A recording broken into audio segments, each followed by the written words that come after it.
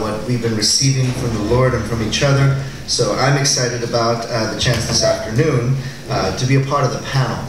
But I wanted to talk this afternoon about what is a theological value that we need as we engage in missions and as we engage in this changing world we've been talking about throughout this weekend. And I want to do it through the lens of a book that most of you have probably not either read or ever heard a sermon series on. How many of you have ever heard a sermon series? Not just one sermon, but a sermon series on the book of Lamentations. All right, one or two of you, that's about right. In a gathering of about a couple of hundred people, you'll have one or two individuals. Most of you have heard one sermon, and that's the Lamentations chapter 3, verse 21, 22, and following, which is the one positive verse in the entire book of Lamentations. That's the sermon that we have all heard. I wanted to engage in this book because what I found in my last book, the book that I just finished writing, took 5 years to write that book. It's a commentary on the book of Lamentations called Prophetic Lament. Came out in September. My wife said, you worked 5 years, you're going to sell about 4 copies. Because who wants a book on Lamentations of all things? Why are you picking that book of the Bible to write? And the problem is that most have not heard of that book or have engaged that book. It's actually absent in the worship life of the American congregation. Denise Hopkins, who's an Old Testament professor at Wesley Seminary in Washington, D.C., did a survey of the liturgical traditions in the United States. And that would include the Catholics, the Anglicans, the Methodists, the Lutherans, those who follow a liturgical calendar and liturgical readings in their worship life. And she found that by and large the lament psalms, the psalms that speak about lament, are usually left out of the worship life of the liturgical church. Glenn Pemberton did a study on the worship life of Presbyterian and Baptist and Disciples of Christ, Churches of Christ, and found that if you look at the Psalms, of the 150 Psalms, about 40% of those Psalms are lament Psalms, Psalms that talk about suffering, and 60% of the 150 are Psalms of praise or celebration. And if you look at the typical Baptist hymnal or the Presbyterian hymnal, only about 15% of those hymns would be considered lament songs. So disproportionately underrepresented. Now that actually doesn't even take into account how many of those songs we sing, right? So even if only 15% of those hymns are lament, we probably sing less than that in terms of our everyday worship life as a congregation.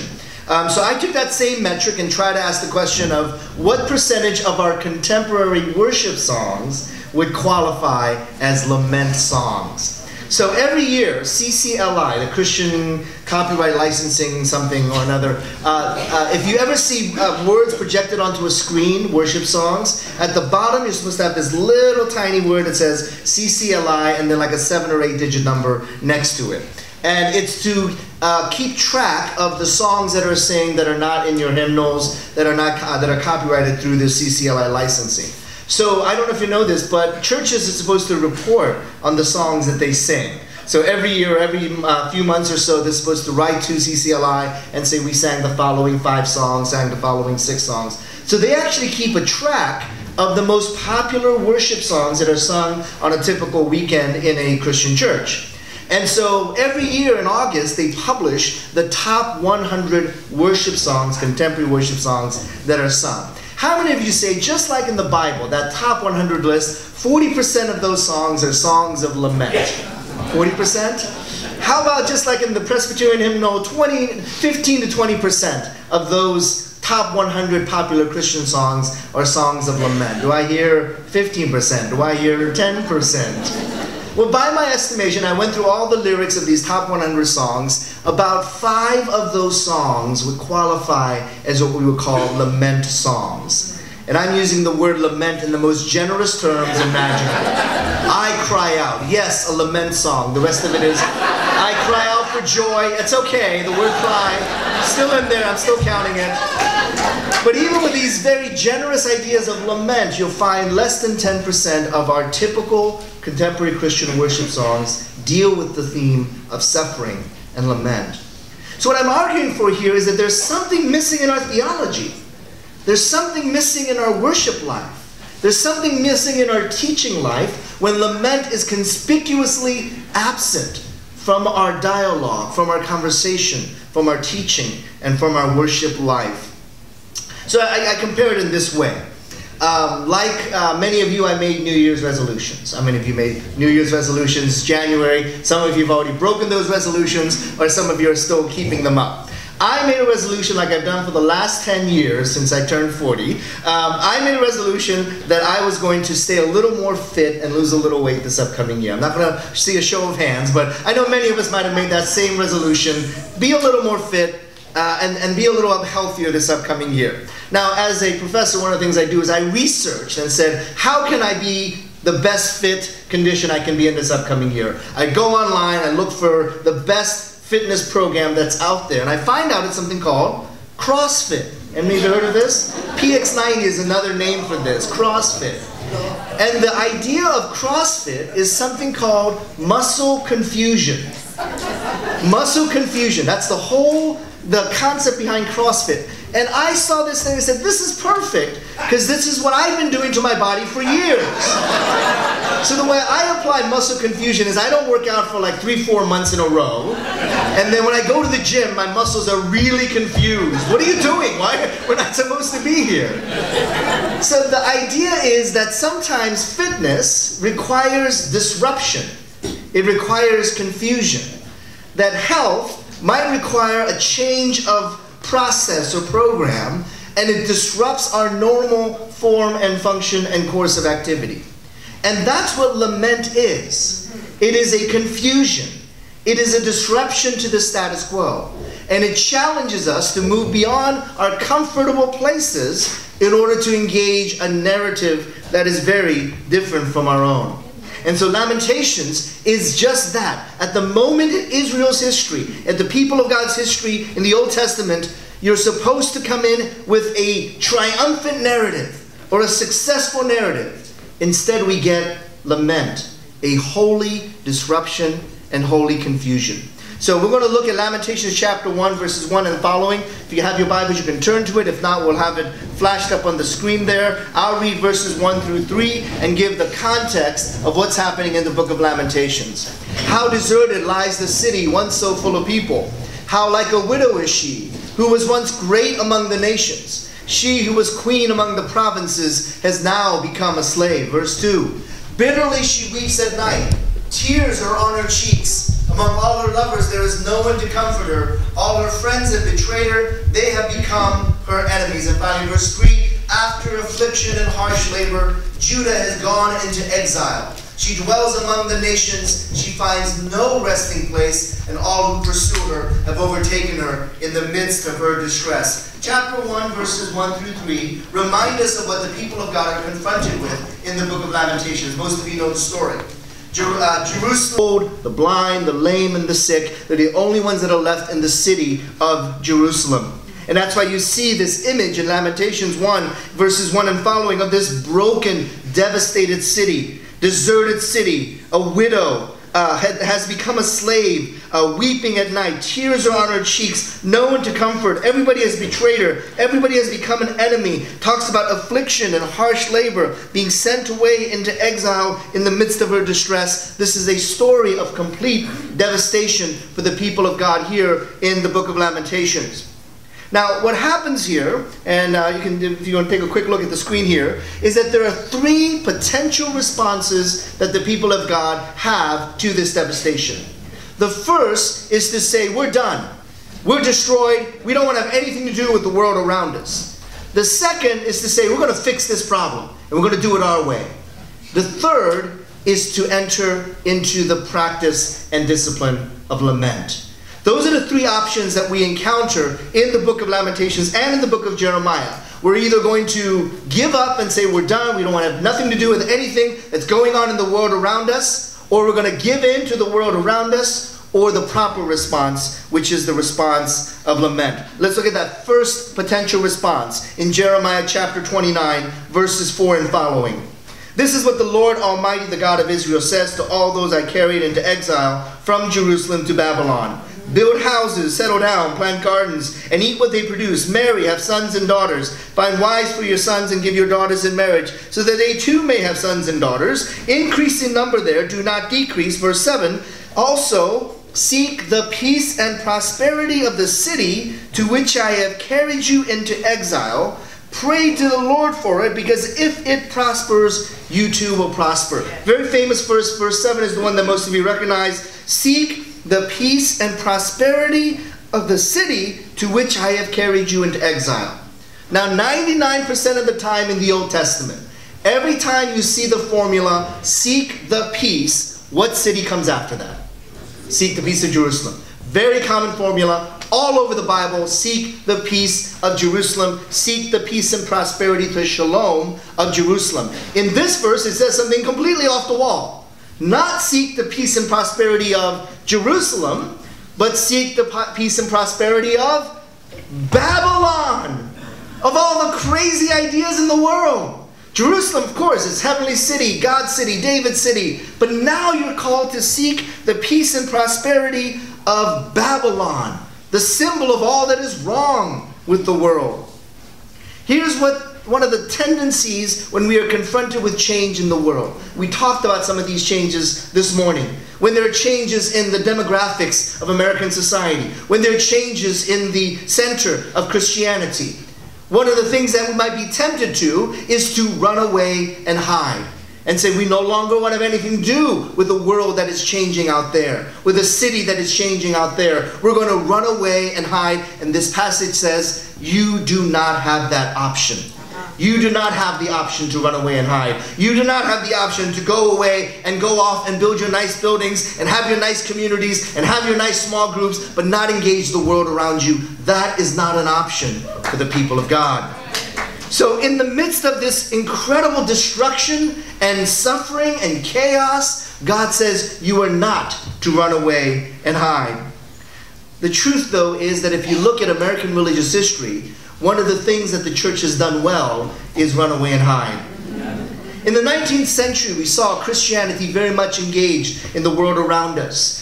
Christians were the one that brought changes in child labor laws. Christians were at the forefront of the abolitionist movement. Christians were actually at the forefront of women's rights. The women's rights movement came from meetings in church basements of women who recognized that they were made in the image of God and appealed for the right to vote in society. These major, powerful, positive social change movements occurred in the context of the church. It was the church that led the way in social change. However, in the 20th century, that narrative changes ever so slightly. And the church, instead of being at the forefront of social change, begins to run away and hide from the world around them.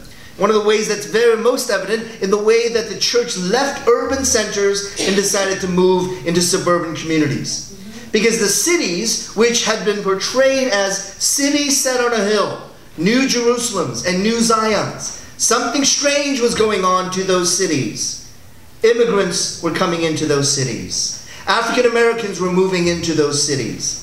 Immigrants not from Western and Northern Europe, but immigrants from Southern and Eastern Europe. And these immigrants were not Western European Protestants. They were Italian Catholics. They were Greek Orthodox. They were Eastern European Jews. And all of a sudden, these urban centers, which were supposed to be the bastion for white Anglo-Saxon Protestantism, now had Catholics and Jews and Orthodox Christians. And it changed what people perceived of the city. If any of you saw the movie Gangs of New York, DiCaprio, Daniel Day-Lewis, I saw it many, many years ago. I was so confused throughout most of this movie. Because on the cover of the DVD it said, this is a movie about a race war in New York. I'm saying, DiCaprio's white and so is Daniel Day-Lewis. How is this a race war? They're two white people fighting in a race war. Why was that? Because it was the old immigrants who were from Western and Northern Europe versus the new immigrants who were from Southern and Eastern Europe. And these are kind of the things that are played out in major urban centers.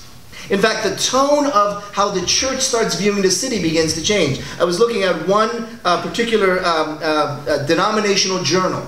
And instead of cities being great places where people could gather, it began to be portrayed as, well, this is the actual words, caves of new urban centers in the north. Chicago, Detroit, Cleveland, Baltimore, Philadelphia, Washington, D.C. These cities began to change overnight almost from predominantly white cities to cities with a huge influx of African Americans. And what's the narrative that begins to develop about cities? Cities were once Jerusalems. Cities were once the places where churches would flourish. Big buildings built in these cities and urban neighborhoods. Once the Eastern Europeans, Southern Europeans moved in, once the African Americans moved in, most of the white Protestants left. It's the narrative of white flight. Most left to build Christian colleges in the suburbs. Most left to build megachurches in the suburbs. They fled. Not only fleeing the city, but saying we reject the culture around us. And that's when you start seeing the advent of a subculture, because people have fled the culture around them and disengaged from the world around them. Subcultures like Christian music replacing secular music. And Christian music, which is usually a lot worse than secular music. How many of you remember in your youth group years receiving a sheet of paper from your youth pastor, and at the top it said, "Sounds like."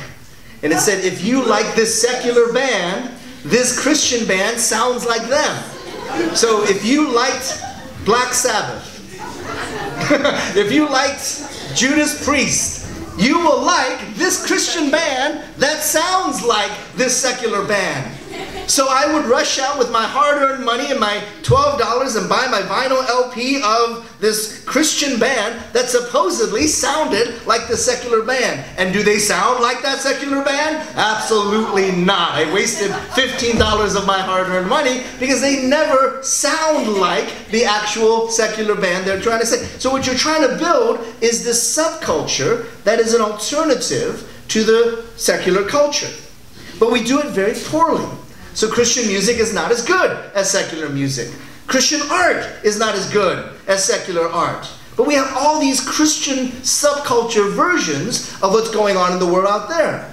So one of the most ridiculous examples of this is when I was in high school, one of the more popular t-shirts was a t-shirt that was a Budweiser King of Beers t-shirts. I don't know how you remember, like these teenagers to show how cool they are would wear these t-shirts that says Budweiser King of Beers.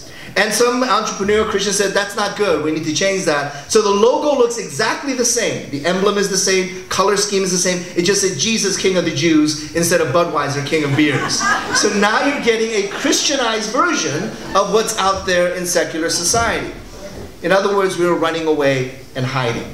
We're running away and hiding. And probably the best example of this for me is in architecture, where church buildings, as churches began to flee the city, flee into the suburbs, flee the world around them, they began to build church buildings that look like this, sanctuaries that look like this. Now, when was this sanctuary built? Probably pretty recently, right?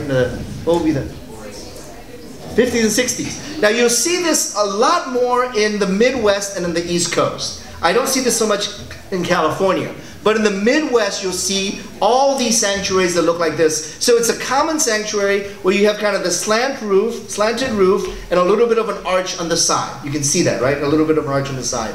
Now, I was at a building dedication in the late 1970s of a building that was built just like this. And it was in a cold weather climate area. And I was like, whose idea was it to build this sanctuary like this? Because it was dedicated in a very cold weather. It was like in January and the building was being dedicated. And what happens on a cold January day in a cold climate? What happens to all the heat? The vents that are on the floor, where does all the heat go? Right up into the rafters. So you've got a lot of hot air up there and the frozen chosen literally down on the floor. And so now what do you need to do to even out the heat? What do the churches have to build to push that heat down? Ceiling fans. And now you've got ceiling fans, and charismatics can't worship at your church anymore because they'll hit their hands on the ceiling fans. So you end up with a form of architecture that just doesn't make sense. Why are you building buildings, especially in cold weather northern and northeastern cities, that just architecturally doesn't make sense? So I'm at this building dedication. I must have been 9 years old, and I'm thinking this in my head. This is the stupidest building I've ever seen. I can't believe we spent millions on this building. And then the pastor describes why we built this building this way. And he says, I want you to imagine this entire building turned upside down. So look at the picture. If you see the building completely turned upside down. He says, what do you see?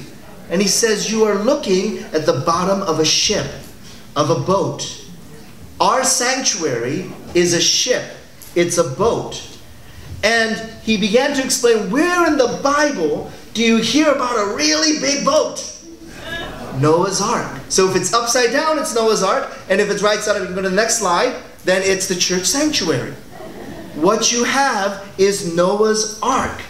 Now, tell me what message you're sending to the world when your church is Noah's Ark. We want to have nothing to do with you. We don't care about the world out there. As long as we're safe in Noah's Ark, and we got our Christian music, our Christian art, our Christian coloring books, our Christian underwear, you name it, we've got a Christian version of it. As long as we're safe here in Noah's Ark, we don't care what happens to the world out there. I got to ask you, how do you do evangelism from Noah's Ark? Not very well. Now, Uncle Joe is floating by. You throw out a life raft and say, hey, Uncle Joe, come on aboard. We love you, Uncle Joe. We're so glad you're here. Your family, we have space for you on this raft. On this boat. But then your neighbor floats by and you go, ooh. You know, he borrowed my mower about 2 weeks ago. He hasn't given it back yet.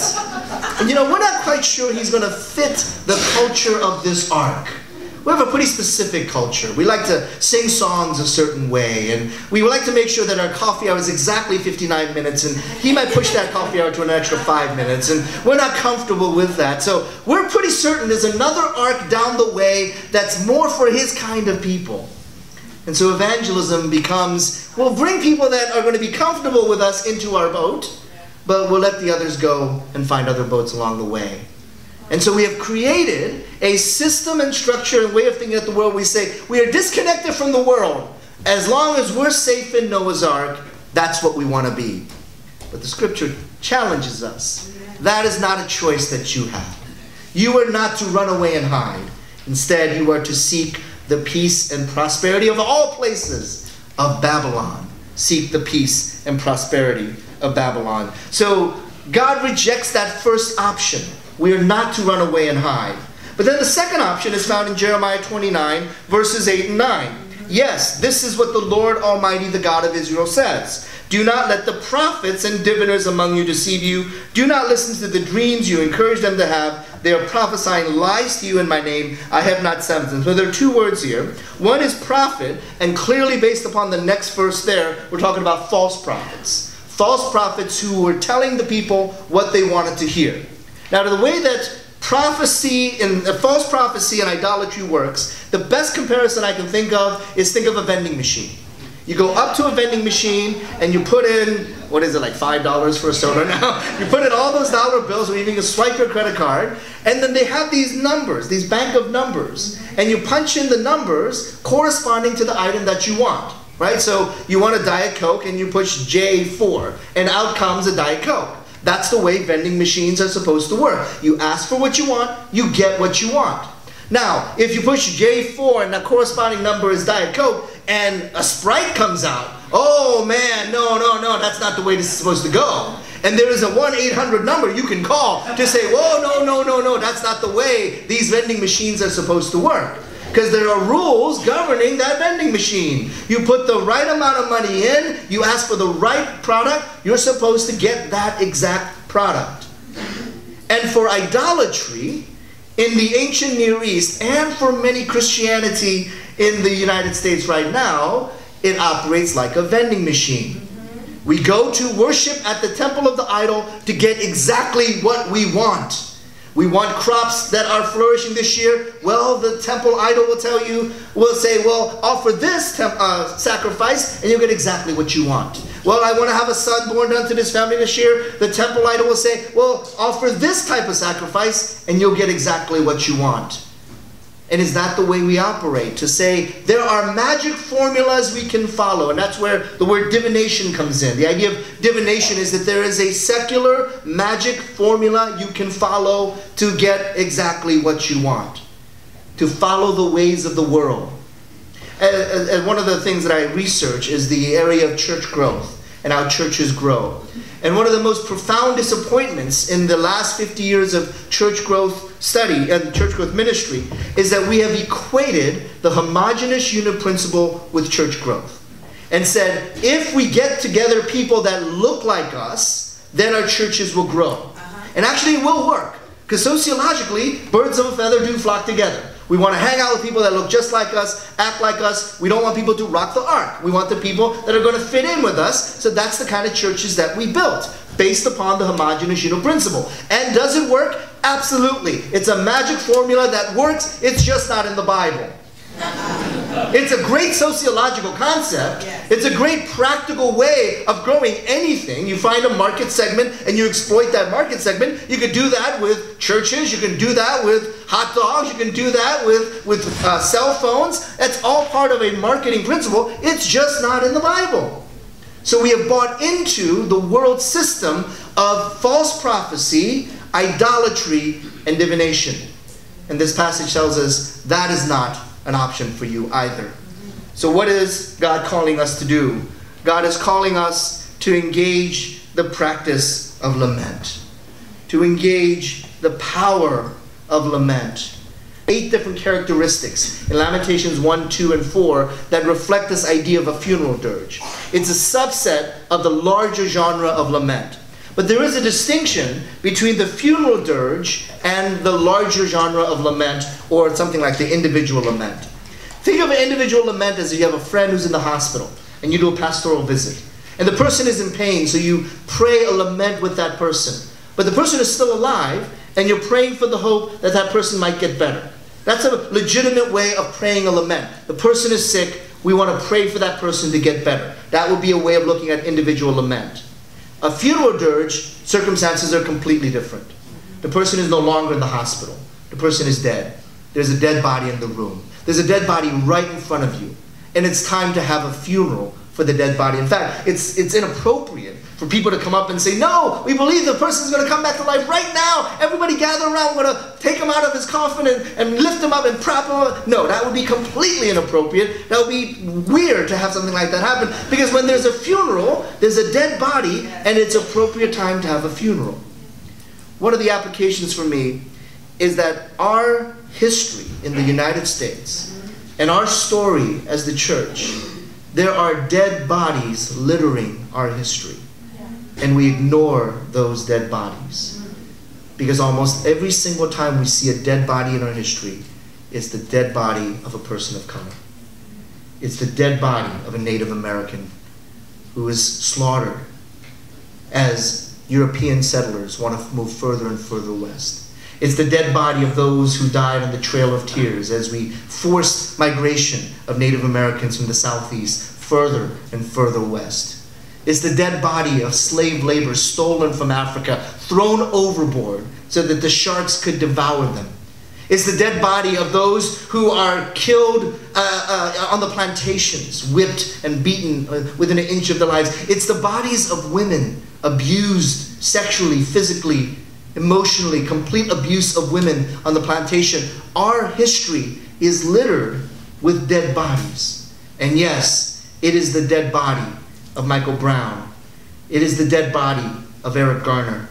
It is the dead body of Tamir Rice. It is the dead body of those 9 people who gathered for a Bible study and prayer meeting and went gunned down in the church. It is the dead body of 4 little girls in a church in Birmingham, Alabama. It is the dead body of person after person after person. Sandra Bland, Laquan McDonald, Rakia Boyd. The names go on and on and on, and we cannot ignore the dead bodies in the room.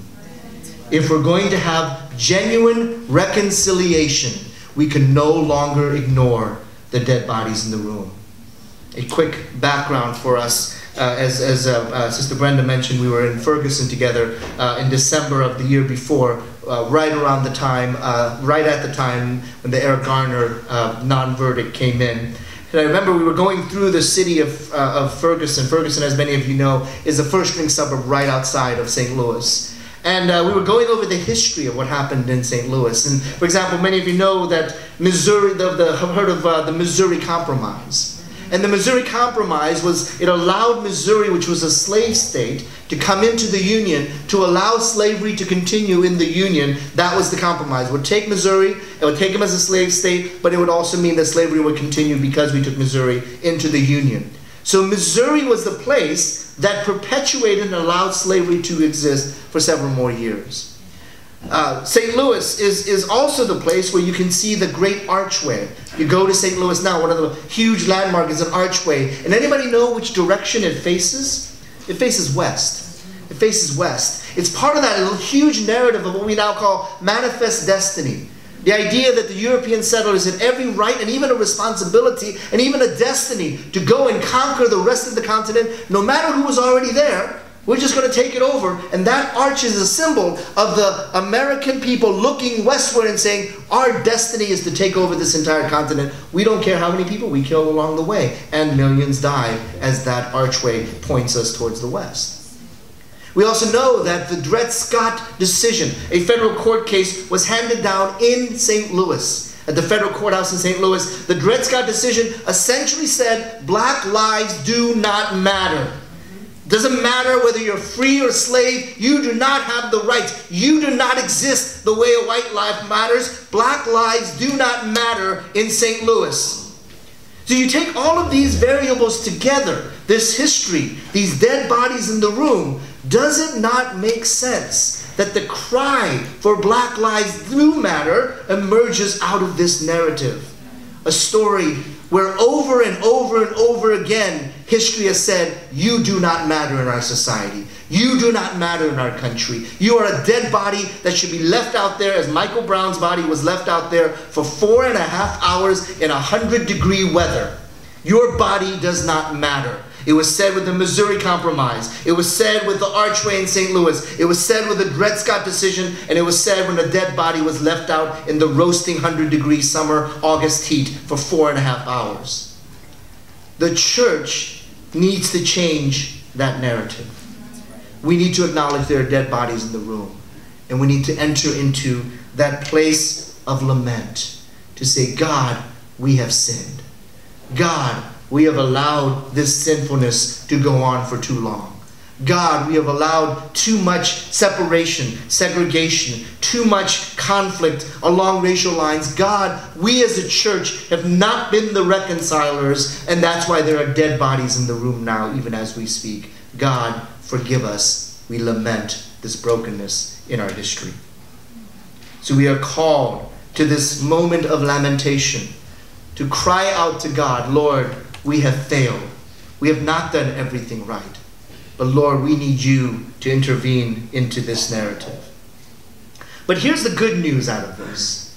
In the process of lamenting, we don't lose, we gain. See, sometimes when we talk about history and the past and the very, very harmful racial history, people get really nervous and say, well, let's talk about the good things instead. Let's not talk about the bad things. We don't need to dwell on the negative. Let's just dwell on the positive. What we fail to realize is that lament is redemptive for us. We gain, not lose. And the way this has been pointed out to me is by the work of Walter Brueggemann in his work Shalom. He has a version of the book called Peace. And the earlier work is called Shalom. Don't buy both those books. They're the same book. I actually made the mistake of buying, he's got one book on peace and one book on Shalom. Great, I'll buy both. It's the same book. They just changed the title. So Walter Brueggemann has a book on peace. And he talks about what peace and Shalom, the Hebrew word Shalom, means for the haves and the have-nots. And that there's a difference between the Shalom for the haves and the Shalom for the have-nots. If you look at the next slide, I've laid out for you on the left-hand column the characteristics of the haves, and in the right-hand column, the characteristic of the have-nots. So these are using Brueggemann's paradigms and saying, if you look on the left, those who have good things view the world differently. So if you have good things, your goal is to manage and steward the resources that you have. That makes sense. And if you have good things, you see the world as generally a good place. And because you have good things, life is already healthy, complete, and whole. And because of that, oftentimes images of God are maternal figure, nurturer, feminine, giving good things and protecting the good things you already have. Now, if you are a have person who, as at the top says, you are in the theology of celebration. You celebrate the good things that you have. And because you have good things, you want to maintain the status quo. You want things to stay the same. You don't want tax rates to go up. You want interest rates to stay low to buy the house that you want. You want things to remain the way things are because you are flourishing in that status quo. Those are the haves who live in a theology of celebration. But the world also have the have-nots, and those who do not have these resources. So you're not managing, stewarding resources. You don't have resources. You're trying to survive. You're looking for God's salvation. The world is not a good place. It's actually an evil place. Life is not healthy and whole. Life is precarious. You need a deliverer. God is not nurturing. God has to be a warrior who comes and smites the teeth and breaks the teeth of your enemies. That's where a lot of the imprecatory Psalms come from, the idea of God as a warrior, because your life is in such dire straits that you need a God to come and be the warrior to save you. And you don't want the status quo. The status quo is destroying you. What you want to do is fight injustice. I think part of our missionary problem is that those of us who are in the theology of celebration over here assume that we've got all the answers, and those who are over there in the theology of suffering do not have the answers. We believe that the praise and all the good things we sing about, all the positives, are what makes us a great nation, a great church, to go out and fix all those lamenters and sufferers over there.